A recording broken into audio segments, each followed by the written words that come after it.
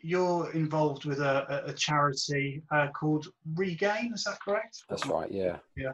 Why don't you just tell us a little bit about that and how people can donate to it if they so wish? So I've just recently become a patron of a charity called Regain. They're a sports charity. They're the only charity, I'm going to read it actually, the only charity dedicated to improve the independence of all British men and women who've become tetraplegic through a sports injury.